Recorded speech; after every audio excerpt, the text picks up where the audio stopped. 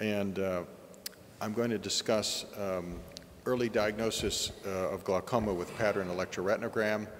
We've been using the pattern electroretinogram, the PERG system from diopsis for a few years now. We're getting more and more experience with it.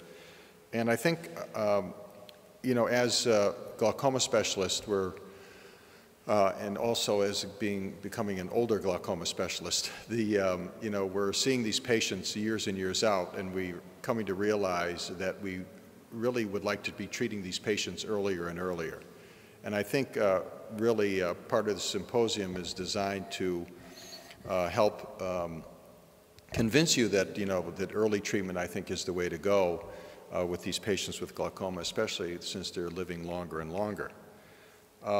So we need tools to, of course, detect glaucoma earlier, and of course we have been developing these tools over the years.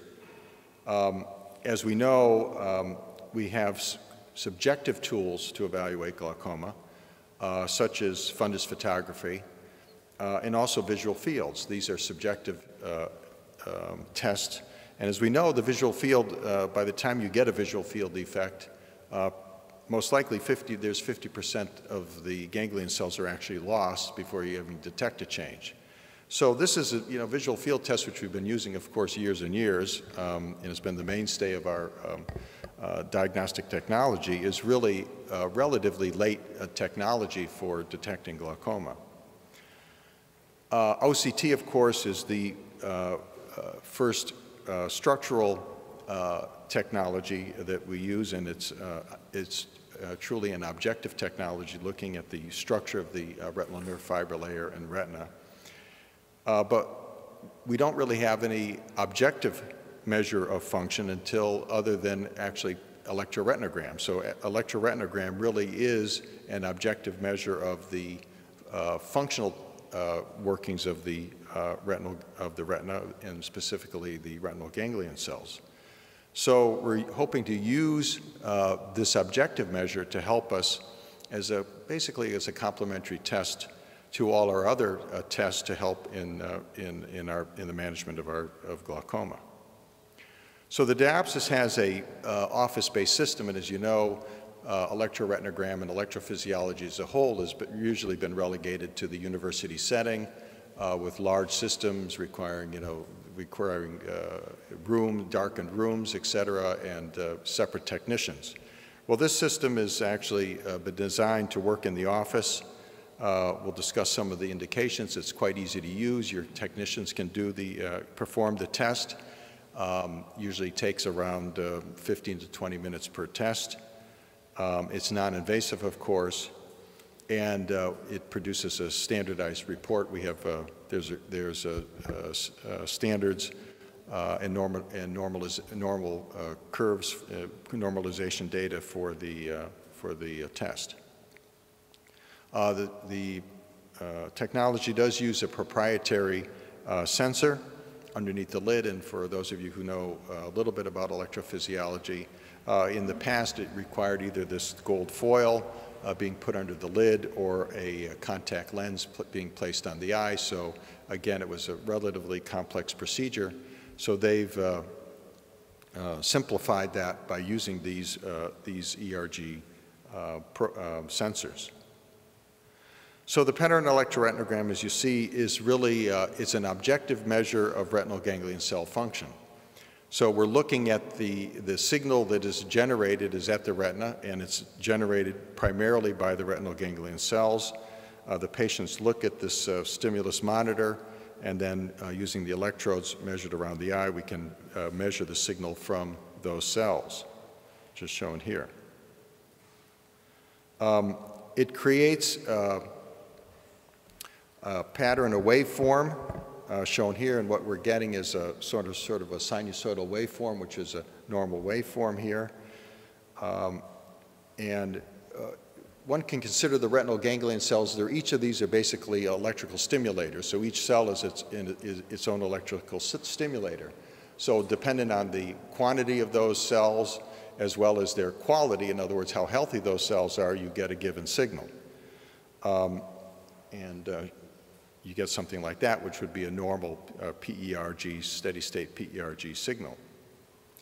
Now, if those cells are not working together, working well, or they're asynchronous, then you get a different set of signals, and you see an abnormal waveform, which we can basically quantitate. And what the report looks like is something like this, in which you have, let's see if I can get this to work, the magnitude, which is again the retinal signal, magnitude of the retinal signal shown here, and then a parameter which we call magnitude D, which is a retinal signal with influence of this intrinsic variability, basically indicating the sort of health of the cells, how well they're working together. Ideally, this magnitude versus magnitude D ratio should be about 1. So if it's lower than 1, then that indicates that those cells have reduced intrinsic variability or reduced intrinsic variability, and basically those cells can be, quote unquote, sick or suffering. So why measure retinal ganglion cell loss? Well, I think really glaucomatous optic neuropathy is fundamentally a result of the retinal ganglion cell loss, progressive retinal ganglion cell loss. So that's why not measure that. And this shows the spectrum of glaucoma disease. As I indicated, when we see visual field changes, we're really at this end of the curve, where already significant damage to the retinal ganglion cells have occurred. You've lost 50% of your axons and many of your retinal ganglion cells. OCT, of course, is detecting changes earlier, changes in the retinal nerve fiber layer, really indicating that those cells are lost. The retinal ganglion cells are no longer present, they're absent or dead. So we get a reduction in the retinal nerve fiber layer thickness. Well, PERG is looking at this even earlier, looking at how healthy those cells are, how functional those cells are, before the cells actually die. So the idea is, of course, that if we can rescue those cells earlier, treat earlier, detect this earlier, then we can, of course, treat the disease earlier. And so the name of the game is detect earlier and treat earlier. The PERG indications are, again, primarily for glaucoma and maculopathies. Again, it's looking at the retinal ganglion cells in the retina. And it's really most useful, I think its greatest advantage is in the early stages of the disease. It can be used at all stages, but I think advantages is in the early stages. Looking at patients with the glaucoma suspects, pre-perimetric open-angle glaucoma, ocular hypertension, etc. So as I indicated again, it detects changes earlier than OCT visual field. Those structural tests can only tell you that the cells are either present or gone, alive or dead. What PERG is telling you is that those cells are basically under stress or suffering, but not yet have they been lost. So the idea is, again, treat early and detect early, and treat early. And then our treatment options, SLT, drops, or surgery. So the Academy of Ophthalmology states that PERG may improve the ophthalmologist's ability to recognize early glaucomatous visual function loss in patients considered to be glaucoma suspects. And there's many papers out. This, I think, is one of the more important papers, looking by Porchetti and co-workers, looking at early glaucoma detection. Those patients who are glaucoma suspects, the PERG anticipated equivalent loss of OCT signal by several years, actually as many as 8 years previous. And I think the important point was the retinal nerve fiber layer thickness did not actually decrease until there was a 50% reduction in the PERG amplitude. It sounds a little bit like the visual field. When you have a visual field defect, you've already lost 50% of your neurons. Likewise, when you have a change in your PERG, a 50% reduction of amplitude, you're again at that point developing retinal nerve fiber layer loss by OCT. Also, they show, this paper was interesting and showed that IOP lowering can improve retinal ganglion cell function measured by pattern electroretinogram. And I think this is also important that these were patients with pre-perimetric glaucoma.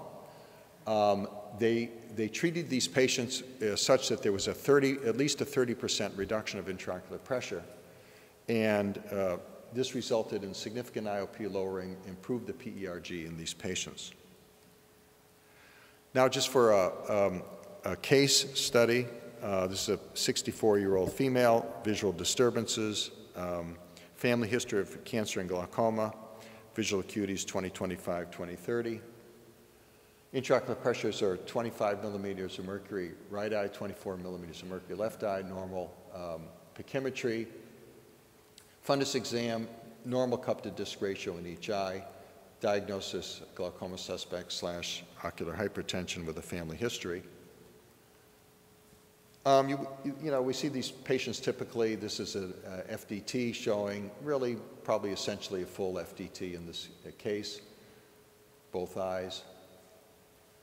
HRT, and also just taking a look at you can see the picture of the disc. You know, basically a healthy disc in each eye, normal HRT. We didn't have the OCT in this patient, but I suspect it's normal.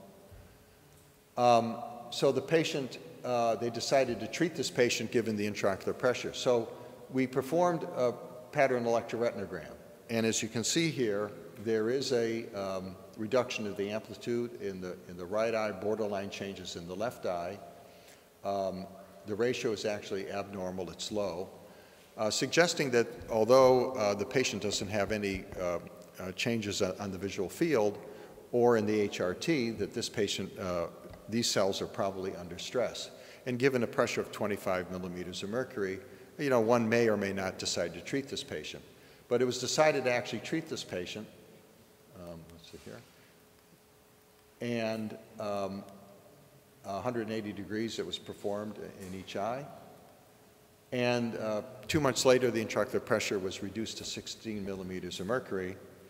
And there was a significant improvement in the pattern electroretinogram in both the right and left eye, with actually improvement in the signal shown here and improvement in the magnitude D and the ratio. Again, suggesting that by treating these patients, lowering their intraocular pressure, that we can actually, one, measure changes in the pattern electroretinogram, and we're doing a sort of a larger scale, multi-center clinical trial at this point as well, and that we can, by treating these patients, that we can hopefully improve their RGC function and hopefully reduce progression long term.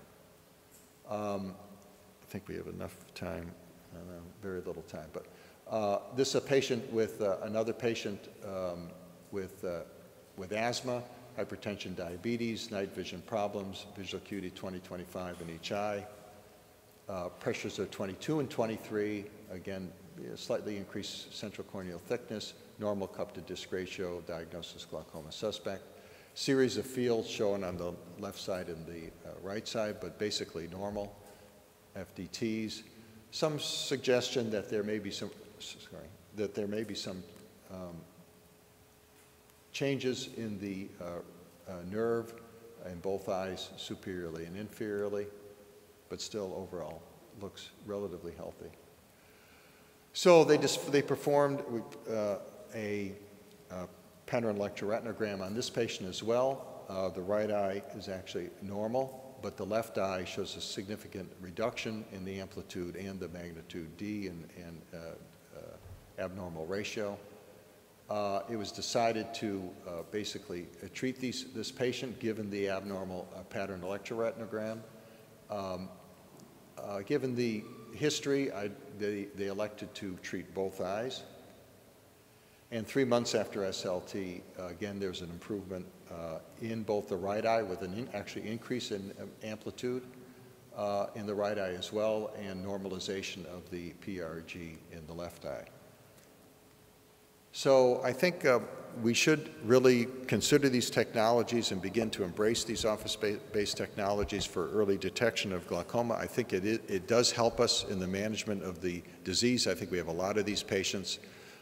We can't present them all here in this short period of time, but I have patients who are myopes and patients with low tension glaucoma, all these different groups of patients that we have a sort of a hard time discerning how to, should we treat, should we not treat?